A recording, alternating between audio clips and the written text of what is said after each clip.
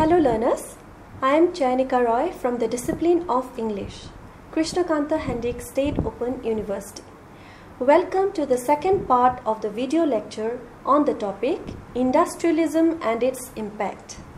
In the first part, we have dealt with the concept of industrialism and discussed some of the aspects of the pre-industrial times. We have also learned about the various inventions that were responsible for bringing about the Industrial Revolution. In this video, we shall try to focus on the Industrial Revolution with reference to England.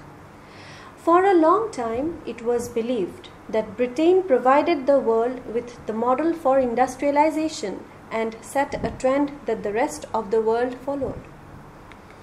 However, present-day historians and social scientists have taken a newer look into the idea and challenged the superiority of England as the path-breaking industrial empire.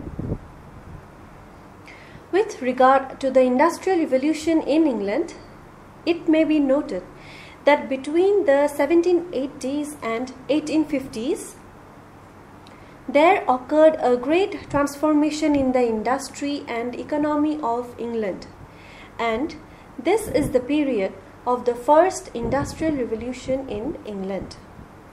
The term Industrial Revolution was first used by the socialist philosopher and writer Friedrich Engels in 1845. John Stuart Mill also used the term in his Principles of Political Economy as early as 1848.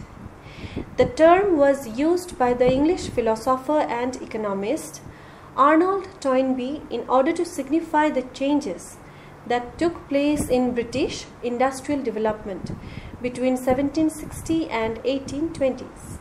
The Industrial Revolution refers to a period of remarkable economic and industrial growth in the cotton and iron industries, in coal mining, in the building of roads and canals throughout England, and in foreign trade. There were many factors responsible for Britain's lead in industrial and economic growth.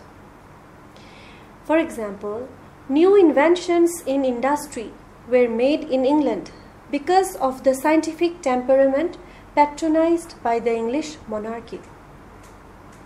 The country was naturally rich in supplies of coal and iron, the essential materials for the new industries. Among the European countries, Britain was the first to apply machine to manufacture. During this time, the British politics was relatively stable in England. Wales and Scotland unified under a single monarchy. This led to cross-border taxes being minimized, which further added the advantage of a common law, a single currency and a large market. Though the land enclosures of the 16th century and the use of machinery in farming led to an agricultural revolution, it also rendered many small-time farmers landless, adding to unemployment and migration of the rural poor into nearby towns. This large-scale migration also provided ample and cheap labor force. The population in most of the towns in England grew manifold. London gained significance as the principal source of loans for international trade too. The city gradually became the hub of trade, and many companies functioning in America, Asia, Africa and the West Indies set up offices in London. England was also helped by a good network through rivers, indented coastline with good transportation and market outreach. All these factors aided the upsurge of the Industrial Revolution in England and set the stage for far-reaching changes in the social and economic front.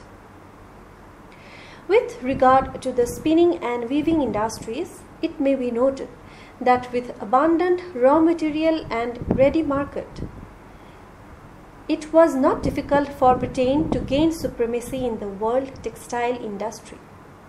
Though the textile industry made rapid strides in England, it caused untold misery to its workers, mostly women and children who were made to toil ceaselessly and in very bad working conditions. Several inventions paved the way for this remarkable progress made by Britain in the field of textiles, as already discussed. Among them, the most remarkable ones were John Key's the flying shuttle loom, James Hargreaves' the spinning jenny, Richard Arkwright's the water frame, Samuel Crompton's the mule, and Edmund Cartwright's the power loom.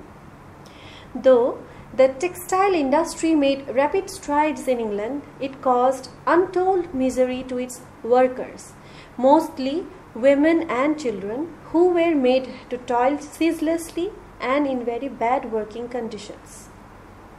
Naturally rich in resources of coal, iron, timber, copper, lead and tin, the Industrial Revolution brought a great boom in the metallurgical industry also.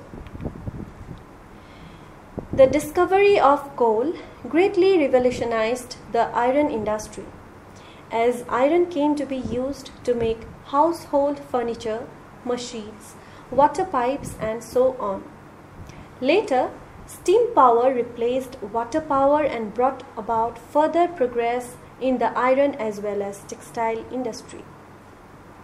Another advantage for England was that most of the iron fields were located near its ports so that the products could be easily shifted to overseas markets.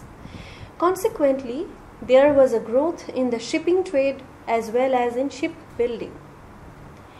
In 1769, James Watt patented his invention, the steam engine.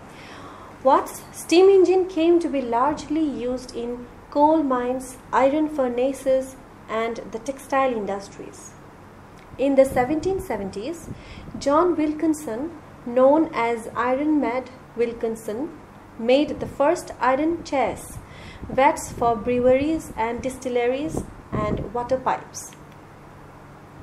The increase in the use of machines also necessitated better means of transport and communication. Thus, a revolution was also brought about in road and river transport and subsequently in railways.